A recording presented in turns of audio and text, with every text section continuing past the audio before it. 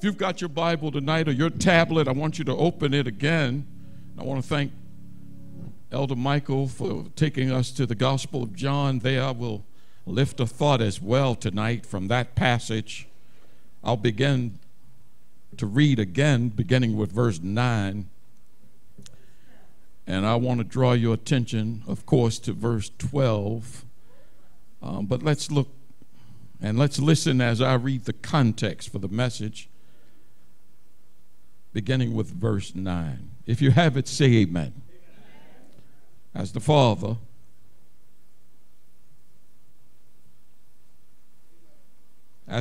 loved me. John 15:9. As the Father loved me, I also have loved you. Abide in my love. If you keep my commandments, you will abide in my love, just as I have kept my Father's commandments and abide in his love. These things I have spoken to you, that my joy may remain in you and that your joy may be full. This is my commandment, that you love one another as I have loved you. Greater love hath no one than this, than to lay down one's life for his friends. You are my friends if you do whatever I command you. And the church said amen. Look at that verse 12. This is my commandment, that you love one another just as I have loved you. This afternoon I want to speak to you, all of you here, from the subject, be a friend like Jesus. Be a friend like Jesus. There's a book in my study, Pastor Gaines, one that I have enjoyed, entitled Love as a Way of Life. I'm pretty sure you might have seen it. Some of you might have a copy.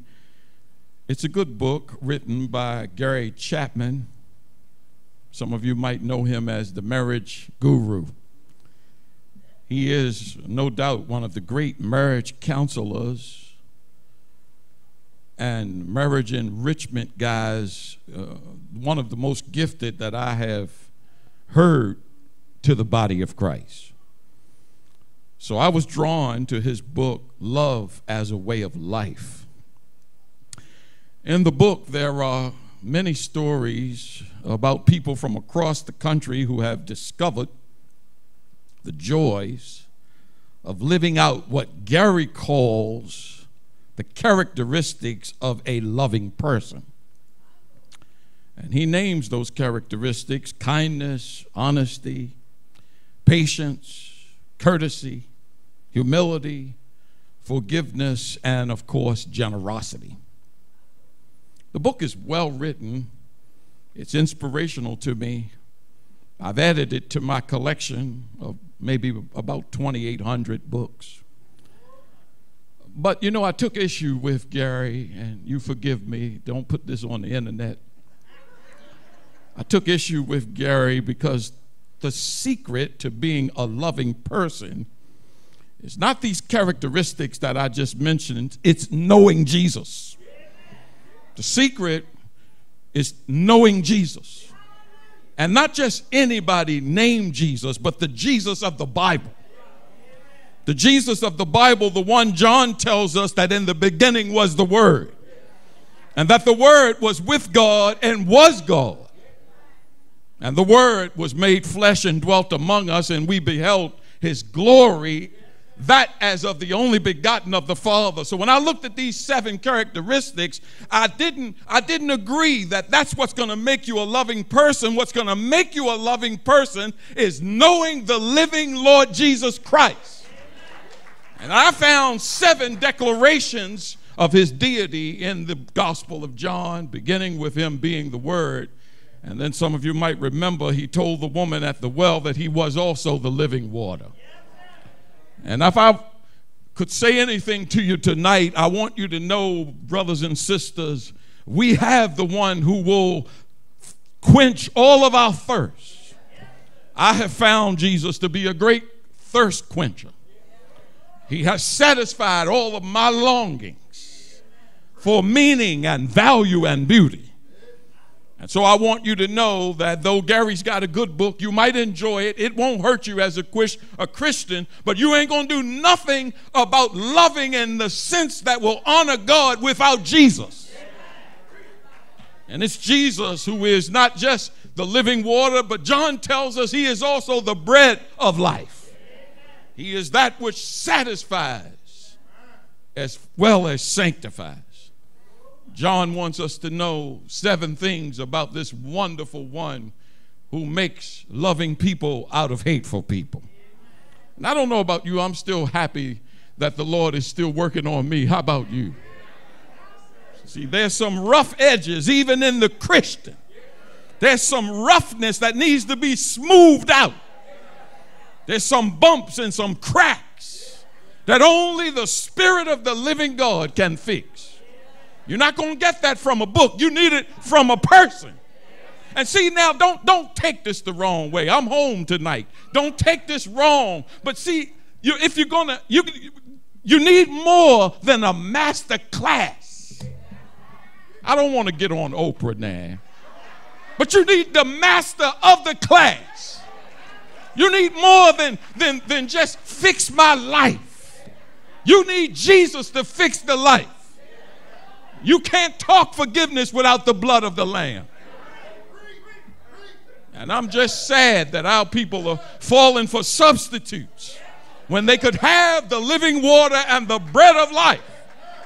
And then John tells us he ain't just the living water and the bread of life. He is the light of the world. And if you want to come out of darkness, you're going to have to call on the light of the world. But I've come to remind my family here tonight, you don't have to stay the way God finds you. One of the things I love so much about being a Christian is that I don't have to stay the way I am. That is so attractive to me because you know and I know, without the light, we walk in the darkness. I wonder, do I have a witness? But Jesus is the light of the world. And what I like is once that light shines on the inside, even the darkness ain't the same no more. Once that light shines, you ain't going to be happy in the darkness no more. Something about the light of Christ. The Bible says the light shines in the darkness and the darkness is unable to put it out. And I've come to remind you that you don't have to stay the way you are. You can walk in the light, and the light of the world is Jesus. John tells us 7 things about Jesus. He is the light of the world. And then the text tells us in chapter 10, he is also the good shepherd. Because we need somebody to guide and direct us. It's one thing to be a Christian, but he will order your steps as the good shepherd. We are on our way to the Father's house, but we're not home yet. But that's all right. The good shepherd knows the way to the Father's house. And I want you to know that the good shepherd will lead and guide you.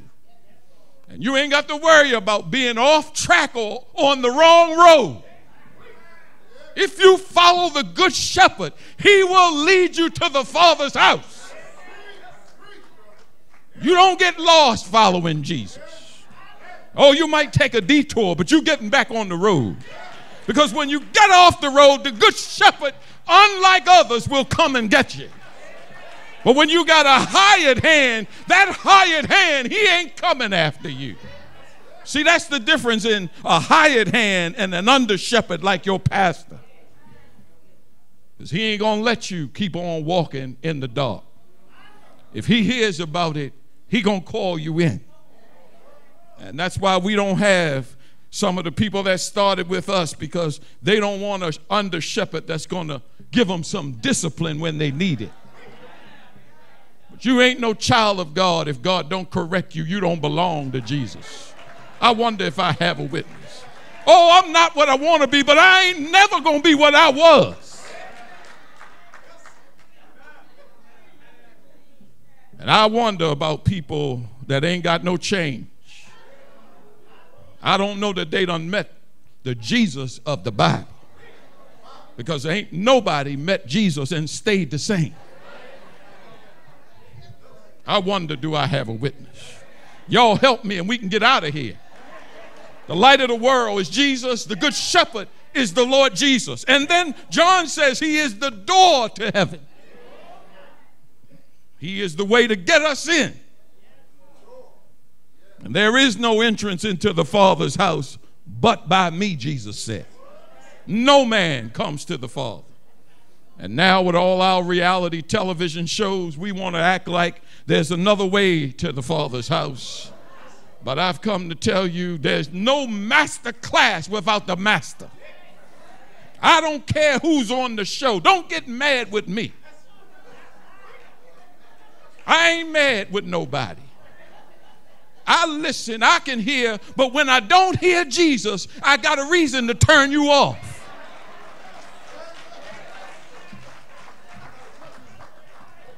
I like Steve Harvey, but if you ain't talking Jesus, you better stick to your jokes.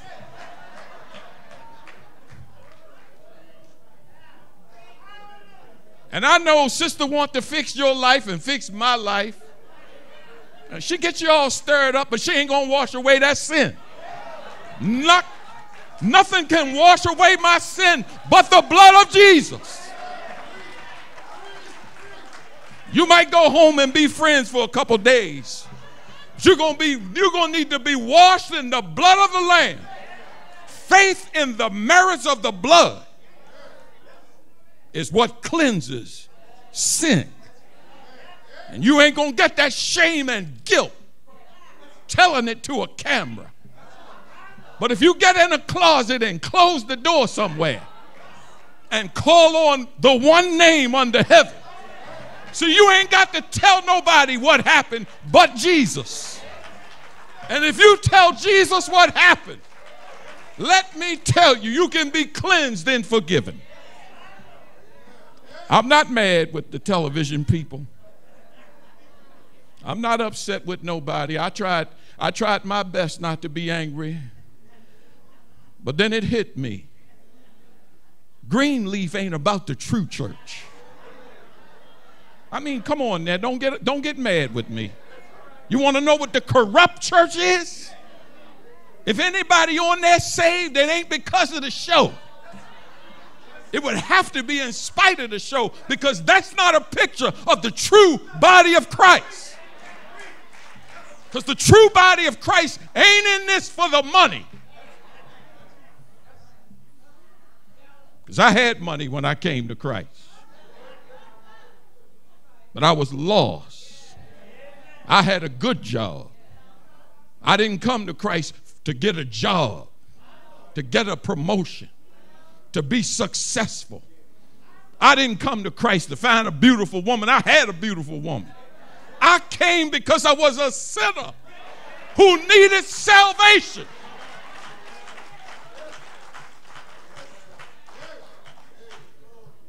And none of that money I had in my pocket satisfied my hunger.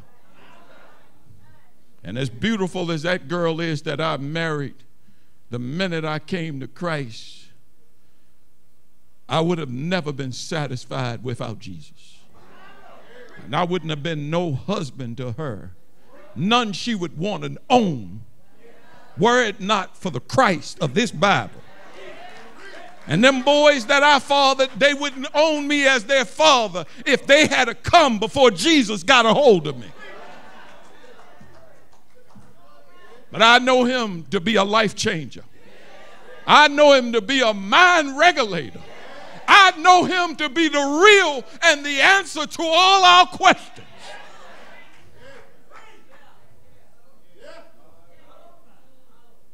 And I'm happy that he would call me from the darkness.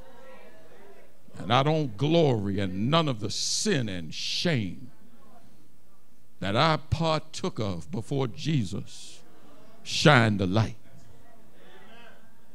John says he is the door and the good shepherd, the light, the living water, the bread of life. John says he is also as the brother sang about the resurrection. You know, if Jesus, we don't have time tonight, but if Jesus, if he didn't do something about death before getting up himself, we might have some questions about that. But long before going to the cross, Jesus would go to the graveyard.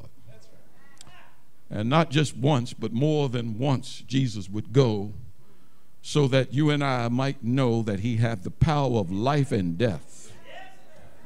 It's in his hands. He's got the keys. Say amen. And as a Christian, you don't go home until Jesus comes down and put the key in the door. You don't go till the key is put in the door by the one who holds the key, because he comes to get his own. Say amen.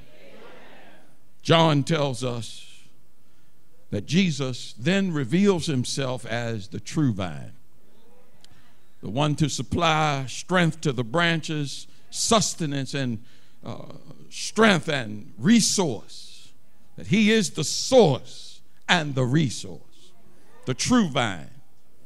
And he says that as the true vine, that the secret to being a friend like Jesus, it's found in the text, my brothers and sisters. He says, love as I have loved you.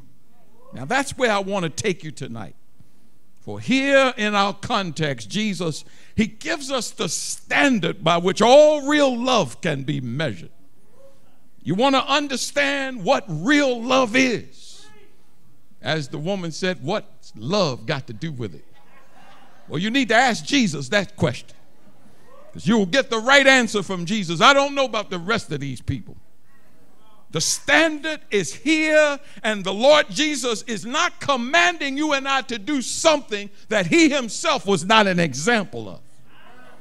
You see, he displayed his love more than on one occasion. More than a few times, he showed himself to be an example that we could follow. Jesus was truly a friend in need, and a friend indeed. And if you want a perfect example, sometimes you can't look at other people. I'm sorry, but sometimes you know and I know. I remember when I first got married, my mother told Sister Greer, she said, you better get a color TV fast. She said, you're going to get tired of looking at him.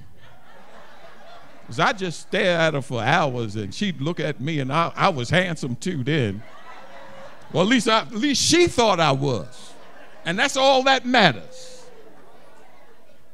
And we didn't have a color TV. At the time, black and white was a better price. And I never forget Mother saying, y'all got a color TV yet? I said, no, not yet. We still using the paper over top of the TV. Mother said, you better get a color TV fast. She gonna get tired of looking at you. And I didn't understand, but mother knew what she was talking about. Now we got them all over the house. We got one in every room. Y'all don't like me. Let's tell it like it is. I remember the couple married for almost 50 years, and everybody wanted to know the secret. So the husband, he said, that's easy. I'm blind and she deaf. I can't see and she can't hear me. We getting along fine. And I said, no, that's not the answer I'm looking for. But the answer is in the Word of God. It's in the God of the Word. And I don't want you to accept substitutes. Don't accept something less when you can have God's best. And Jesus is the best of heaven. And this is just a display of his love. He would send his best. That which all of heaven worship and adore. Took a humanity for the purpose of redemption. God was in Christ. Don't settle for substitutes. Don't settle for psychiatrists and psychologists when you can have Jesus. He was a friend And some might question it, but not many Christians would doubt Jesus was truly a real friend in need. Look at the woman caught in adultery. What a master Jesus was to show those who condemned her themselves, and then to show her a way to start over. Oh, see, this is what you'll love about Jesus. The more you know about him, the more you'll love him. But you can't recommend something that you don't know yourself. Spend your time getting to know more about Jesus. It's been a great honor of mine for many years now just to be a Christologist and just to search and to study the words and the works of Jesus. And there you discover God himself wrapped in humanity for the purpose of redemption. You want to know what love is? Look at Jesus. Not what people say about him. Look at what he says about himself. I have loved you as the Father have loved me. And you know the Father loved him. You know he was loved by his Father. And he says that same agape love is the love that I have for you. The love that was bestowed upon me by my Father. And I want you to know, when you and I get a hold of this, we will, as Gary says, begin to love as a way of life. And that's the goal that God has in mind for you and me. The gold standard is Jesus. Nothing and no one is greater than he is. In fact, the Bible says that in all things it pleases the Father that Jesus should have the preeminence. So all these people talking about the Holy Ghost. Listen, Jesus said when he comes, I'm going to send him. But when he arrives, he's not going to talk about himself. He's going to talk about me. And I'm going to give the glory to my Father. And if you ask anything in my name, oh, Lord, help us.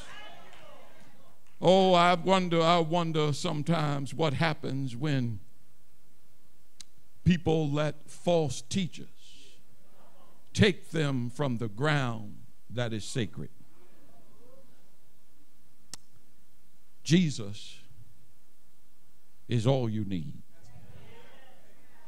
And the world will tell you otherwise.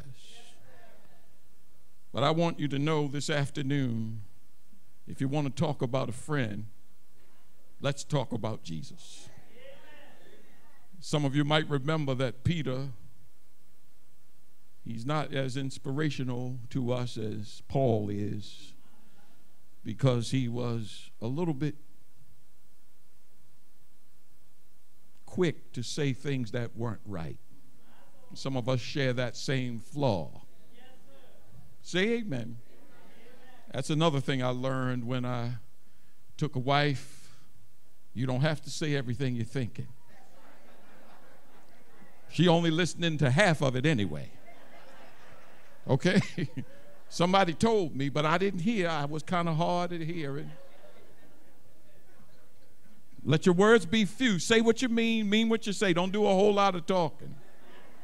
It's taken me 37 years and I'm still learning to be more willing to hear than to speak.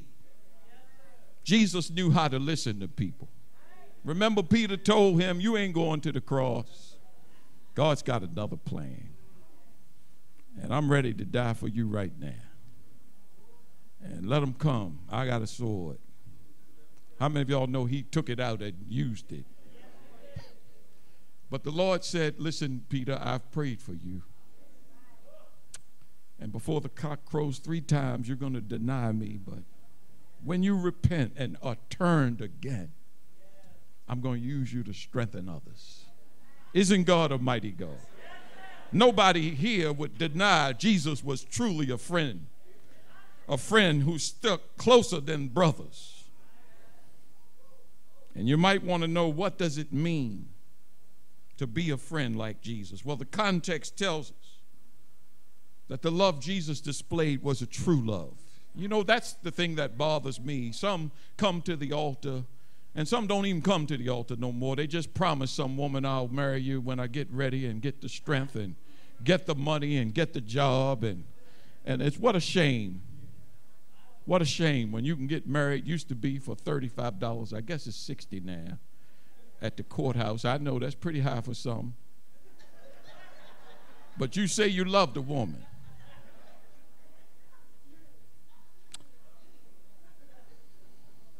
The love Jesus had was a true love. It wouldn't promise something and then not deliver. It was a true love. It wouldn't promise something and then disappoint later. Jesus never would take advantage of somebody and exploit them. You don't find him ever taking the upper hand on somebody and using it to their advantage. Jesus had a true love, and it was a tough love. Say amen. It was a tough love. Some of us don't like tough love, but Jesus loved you just the way you are, but too much to leave you where he finds you. That's because the love he has is a transforming love. And I love that. Jesus takes deformity and transforms it into something beautiful. And I remember hearing when asked by some art lover why and how Michelangelo could take a big slate of stone and then all of a sudden make a David out of it. People wanted to know, how does he do that? And he told them, that's easy.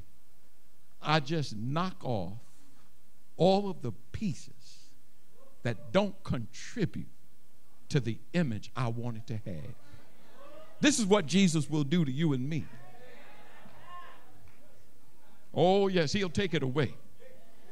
He will knock it off. Some of us need to let go the sin and the weight that does easily beset us. You don't know it, but at the minute you let it go, there will be the power to live a different life. Oh, it took me some time, brothers and sisters, before I discovered that if I would step out in obedience, there only would be the power to live a life I could never live without him. And there are some of God's children that are still halting between two opinions. But I tell you, if you let go, just let it go and let God take over, and then you will be a witness to his power and to his glory. Say amen, somebody. Yes, you know we were created in the image of God. And we were created to love, but it was marred by the fall of Adam. But Jesus comes to restore us to the Father's love and to fellowship with him. He comes to regenerate us, to redeem us. And I'm happy about that tonight. And yes, to be a friend like Jesus, notice now the text says that this is my command. So let's examine this love before we go home tonight. One, it was a love, I said it was true, it was tough, it was transforming. But let's look at it. What it does, it takes the initiative. That's one. And then it acts sacrificially. Say amen. And then it hopes, and it has as its hope this desire to make us related to him. And so this is something I feel that could be of some help tonight. And now listen, I stand corrected by your pastor. This is the place where he stands. But Pastor Gaines, I must say that perhaps that the reason there is so much division and strife in the church, now perhaps it is because these three things are missing. And that is, one, we don't want to take the initiative to love. Then some of us certainly don't want to act sacrificially. And we're not hoping perhaps even to make others members of his family. Could it be, Pastor, could it be that disobedience to this one command? Look at verse 12 again. This is my commandment, that you love one another. That's not as hard as I have loved you. See, because God have loved you. Even when you wasn't doing right, God loved you. Even when you wasn't listening, God still called you. I wonder, do I have a witness? Now, is it perhaps the reason why in some circles there's so much strife? Could it be that the reason there's so much disharmony at the house and in the school? We know that's the problem with the government. But could it be that even at the house of God, that the problem is because this one command is being disobeyed by the people that love Jesus? And if you disobey the command, then you're not abiding in his love.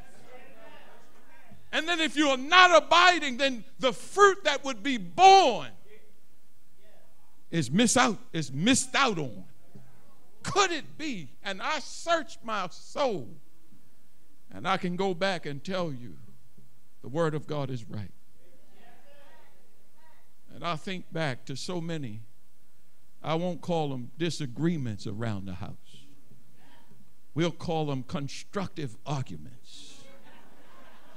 We're going to put a sanctified twist on it. And I thought of how many conflicts I could have resolved if I would have only followed this command to take the initiative and then to love sacrificially without looking for anything in response. If I would have done it unconditionally, if I would have followed this one command, I could have probably had more peace and harmony. Could have had more job opportunities instead of having to be walked out of the door. Yes, Pastor Greer was fired. Not from the last job I had. I let them go. But I can tell you, when I review my time, I realized if I had followed this command by Jesus, there could have been peace and harmony where there was disharmony and strife. That's what I don't want you to do. I don't want you to miss out on God's blessing. I don't want you to stumble in the same areas that I have. I remember reading about a little boy outside of the bank. His mother had gone in to do something, but when he walked up, he slipped and fell. He's a little fellow, so he was close to the ground, didn't really hurt himself. He told his mother, "I'm going to wait for you out here." And I thought, what's up? What's up? But just to show you some of the love of God manifested. And just like him and his mother, others had come to the bank as well. But everybody that came near where he fell, he told them, no, don't go over there. Under that snow is ice. And this is where I fell. And he just stood there till mother finished her business and came out. And I thought, what a picture of the love of God. Because when you love somebody, you don't want them to stumble the same way you have. And some of us could tell some younger people. Some of us could share what God has brought us through. If we wasn't worried about our reputation, we could tell somebody, stay away from her. Don't go that way. Stay away from the liquor store. Go home on Friday night. Oh, I wonder, do I have a witness?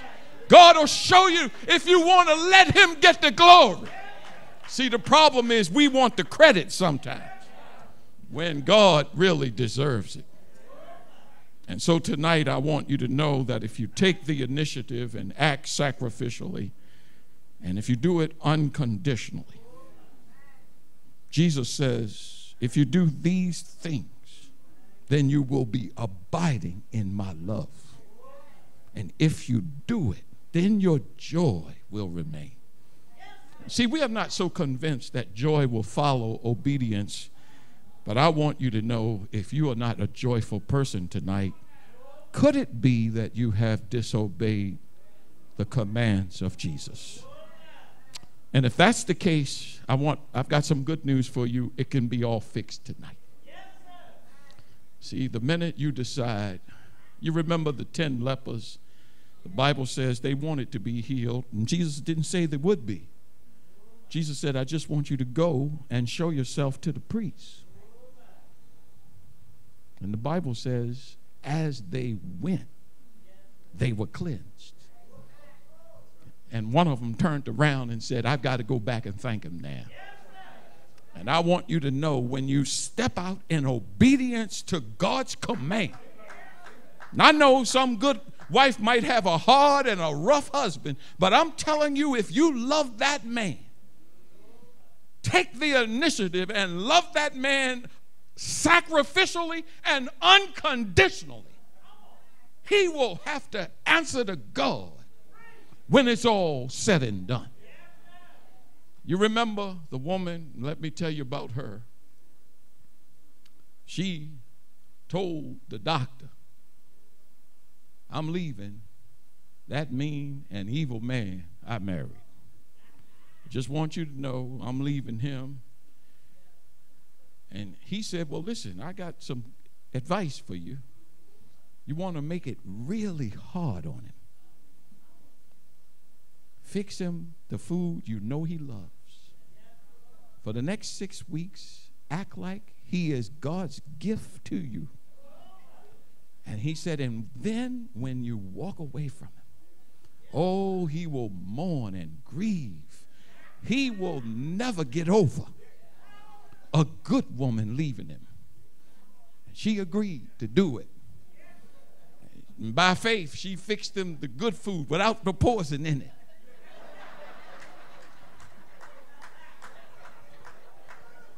And she loved him, and oh, she hugged him. She did it by faith. She was not staying with that man. She just obeyed the command to show that love to him. And a few weeks later, she came back to the doctors. He wanted to know, did you let him go? Where is he now? And she said, I got to tell you something, doctor. That when I acted as you advised me by faith, my feelings for him changed. And that love changed him as well. And see, the answer all that time was in the love of God. If we would only obey, here is the secret. The secret to being a friend like Jesus is to take the initiative. It is to act sacrificially. Because the love that was shed for you and me, that was shared by Jesus, it was a sacrificial love. It cost him everything. He would give his all so that all of us would not be lost. And though broad is the road that leads to destruction, no one in judgment will be able to say he didn't die for me.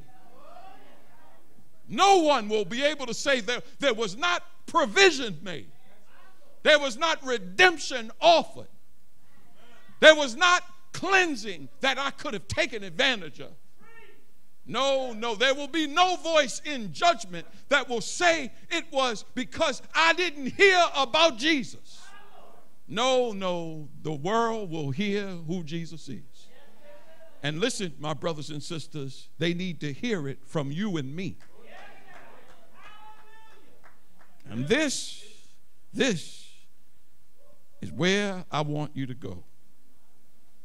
Because to be a friend like Jesus is to love and to keep on loving. As we have a tendency to give up on folk. Long before people separate, somebody have decided, I'm done. But I'm happy that wasn't true of Jesus. The Bible says he would love them to the end. And you and I, we're going to have to follow his example to bring glory and honor to his name. You don't have to agree with me, but the church in many respects has lost its influence. Almost nobody outside of a few members even listen to what we are saying. But that's not the disturbing part. Could it be that this is the case because we have been disobedient to the master?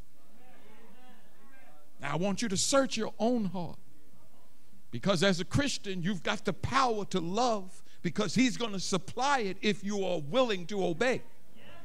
Now you don't have the power in yourself. See, this is what makes the Christian life that which is a paradox. We are weak and yet we are strong. We don't have no confidence in the flesh, but our confidence is in God. And the minute we decide to let him rule, and I don't have to tell you tonight that he's got the right to rule us. He is the one with the scepter in his hand. Jesus has the right to call the shots, because he bought and paid for you and me, body, soul, and spirit. You are not your own. You have been bought with a price.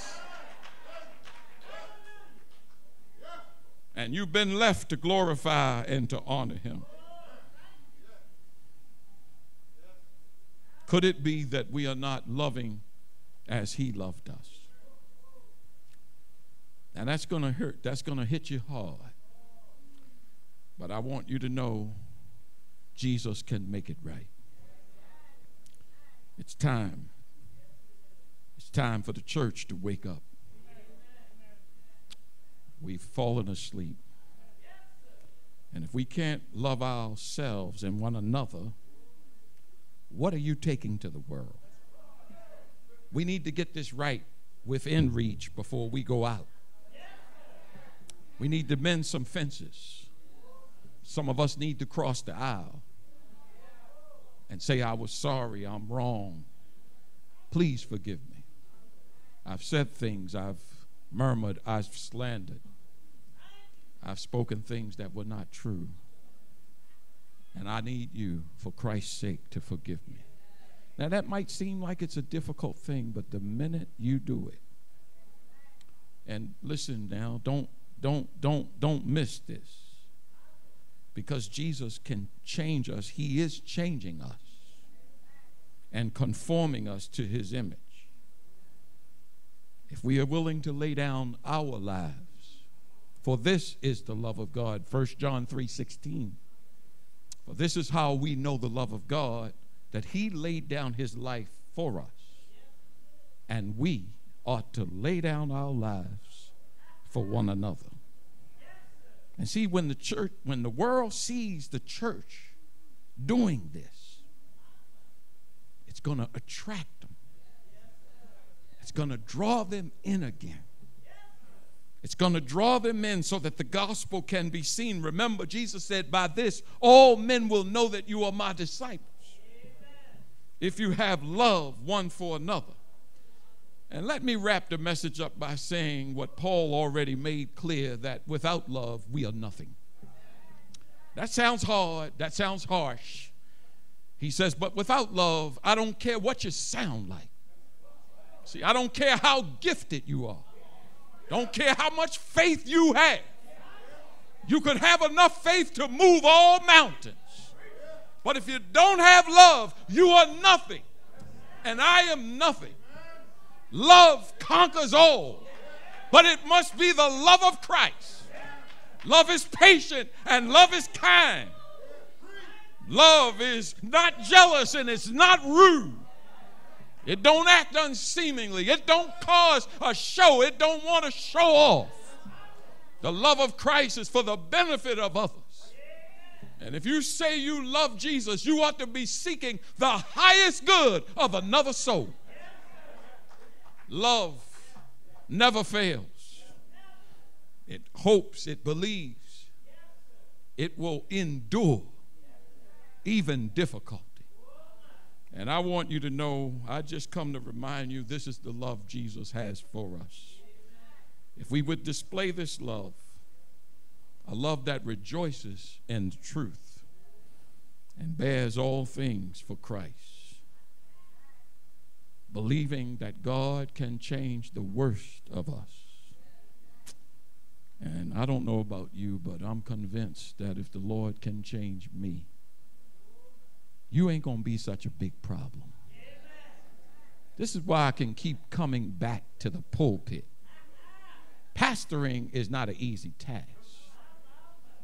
But I've got a reason every week and every week to come back because of what the Lord have done for my soul.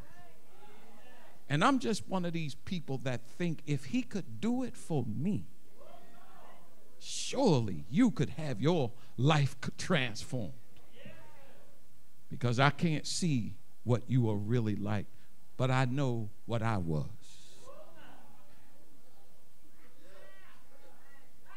The chief of the sinners I knew. But thank God he saves sinners. Say amen. I'm happy about that. How about you? Yes. Let me say that we need to be a friend like Jesus. I've told you what that involves. And let me tell you why.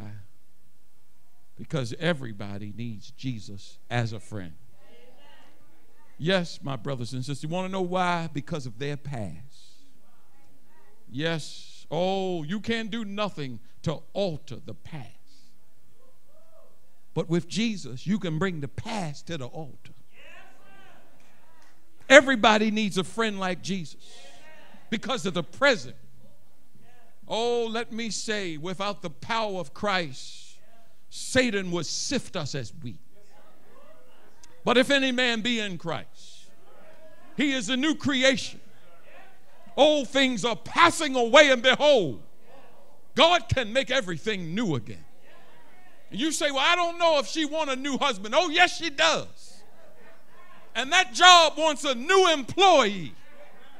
And when Christ is real, listen, you ain't going to have to say nothing for a while. People going to be watching. I know they might know your past, but the change he brings, listen, after a while, even sinners would agree. Something have happened to him. You go home and pour that liquor out and see what the wife say. Go home and get that black book out and burn it. Put it in the fireplace. Go home and get them funny cigarettes and that medical marijuana card and turn it over to Jesus and see what happens. See what happens. Your neighbors will be looking out the window when you leave the house. Somebody gonna want to know what happened. Who did it? And when they want to know who did it, you can tell them it was Jesus. It was the Son of God, Lily of the Valley, bright and morning star. His name is Jesus, and he's my everything. And I'm happy just to know that I'm his child. All you need is Jesus. And if you got him, that's all you need. And if you don't have him, he's what you need. Everybody needs a friend like Jesus because of the past, because of the present, and because of what's coming. Because I know you don't think all of what's happening in our world is some accident. Now, I know you know time is winding up. You've got to know that we are living in the last and evil days. This is the Laodicean age. You've got to know Christ is soon to return. This ain't the time to play church. This is the time to be the church. This is the time to tell the truth, to love people in spite of what. And we better stop. Listen, we've got to stop beating up on these homosexuals. They are not our enemy. They are the mission field.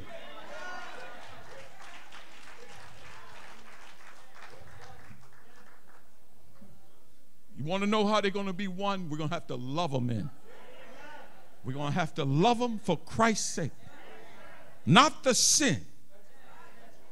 You could love the soul. I wish I had help. But everybody needs a friend like Jesus, because Jesus is coming back. And though he will catch us up in the air, he will come to the earth again. And he will come to set up his kingdom. And he will return to judge the world in righteousness. And you and I will stand before him and give an answer to the things we have done in the body.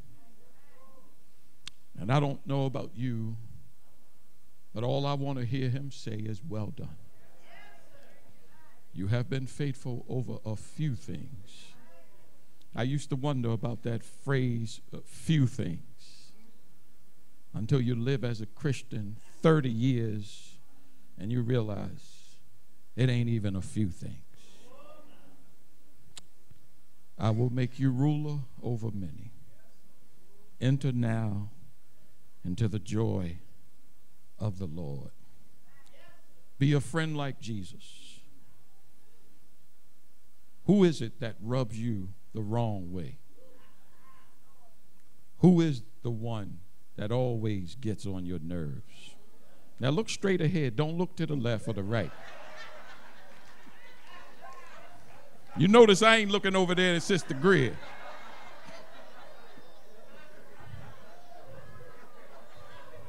Just keep looking straight. You're going to be all right. Is it the boss? Is it the neighbor? Is it your spouse? Is it your child? Jesus gives us in this context a different approach. It's his approach. Jesus calls you and I to a new way to live.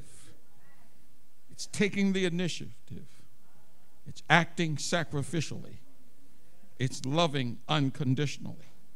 Start loving others as Jesus loved you. Why? Because he says so.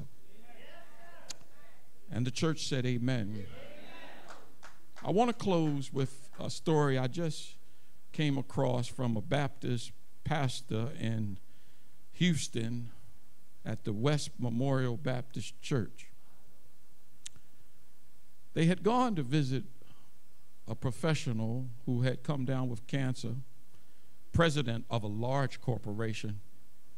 He had gotten cancer and it had ravaged his body. The company let him go. He had gone through his insurance, used his life savings.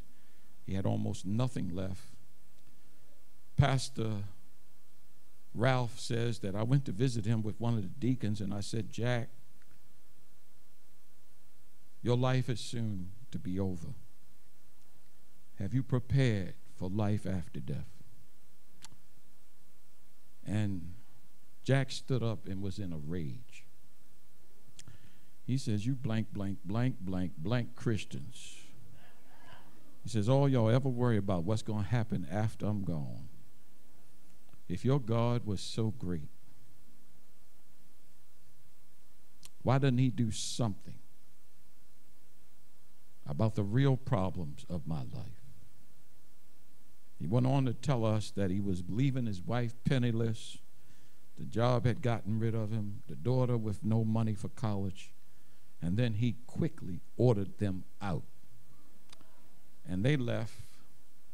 But how many of y'all know, even if people reject the gospel, you must love them anyway? Well, the pastor followed his instructions. He wasn't going back, but the deacon called him and said, Pastor, I think we ought to go back and visit Jack again. Soon he'll be gone. And they went back to him again, and between the time they had left and come back, Pastor Ralph says that when he got back this time, he said, I want to apologize that you were so offended by what happened last time, but we want you to know a few things. We found a realtor that's going to be able to sell your house and give the commission to your wife. One of the members at the church, as a business owner, he's going to give your wife a job. And we've got a fund that's going to help your daughter go to college, even though you're going to be gone. He said, there's some things we can do. And Pastor says, that man broke down and cried like a baby. You all would do this for me. And though he never professed faith in Christ, and just a few days later, he was gone. But they had showed the love of Christ up to the very end. And though they didn't win him, they won the wife. Somebody say amen. We've got to get busy loving people. We've got to get busy loving as Jesus have loved us. This is your motivation. And remember, it is his command. And if you follow his command, then you are abiding in his love. And if you abide, then you can ask what you want, and it will be done unto you. Yes, my brothers and sisters, Manor family, Clearview family, the more you know about Jesus, the more you will love him. The more you love him, the more you will obey. The more you obey, the more you will abide. In abiding, you will bear fruit. And in bearing fruit, you will bring glory to the Father. So let's leave here and bear some fruit. Start at the house. Let me help you. If you can win the people in your family, that neighbor that keeps letting the dog go on your yard, he ain't going to be no problem. It's the people closest to you that sometimes can test you to the limit. So start at the house, loving in spite of what you see, and living a life of love and sacrifice. And let's just see what God will do in the days to come. We love you. You are in our prayers. I feel so in debt to this family. You have done so much for me, my wife, and my children. If you call us and it's after 10 o'clock, I will pick up the phone because I owe. God bless you. May heaven smile upon you. Father, thank you again for the truth. Now bless this family, your people. Remember the youngest to the oldest, the weakest to the strongest, the one closest to you to the one that's furthest away. Help them to know this night. Love covers a multitude of sins. And if we would love, we would in fact fulfill the law. For the law is comprehended in this one saying, love the Lord your God and your neighbor as yourself. To this end we pray. Now, Father, spare us for this mission. Strengthen us to this assignment. And may it be, Lord, that we would accomplish your will as we would love and live for Jesus. This is my prayer, asked in the name of the Father, and in the name of the Son, and in the name of the Holy Spirit. Amen. Now listen, are you here without Christ? Listen, it was for you that Jesus gave his all, was wounded and bruised, suffered so that you could be forgiven.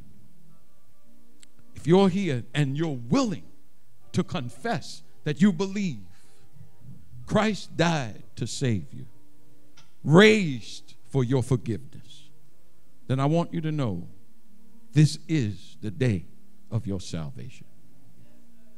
Right now, the Bible says, if you confess with your mouth the Lord Jesus, believing in your heart that God raised him from the dead, you shall be saved. For with the heart man believes, and with the mouth confession is made unto salvation. For the scripture says, whoever believes will not be ashamed, and whoever calls on the name of the Lord shall be saved.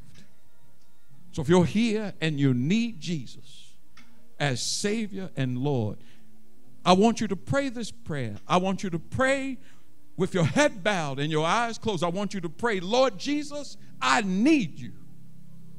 I need you to save my soul. I am the sinner you died to rescue. I'm sorry for the life I've lived. I repent and I turn from my sin to you. Come, Jesus, rescue my soul. Save me from eternal damnation. I want to be a Christian in my heart.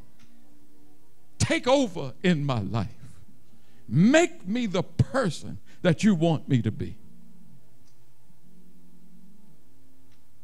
Help me to live the rest of my life following you. Thank you for what you've done, Jesus. Thank you for hearing my prayer. For I ask in the name of Jesus for these mercies, I pray. And the believer said amen. Are you here? Would you confess, Pastor Greer, it's me. I want you to come. I want to pray for you. Won't you stand? Regardless of who you are and what you've done, you want to be a Christian in your heart, I want you to come. I want you to come. Who is it? I want you to stand. Would you all stand?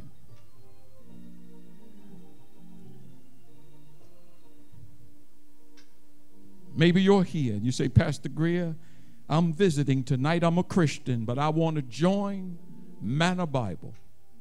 The door of the church is open. Would you come and confess with your mouth, I want to join. I love Jesus. I know him. Is there one?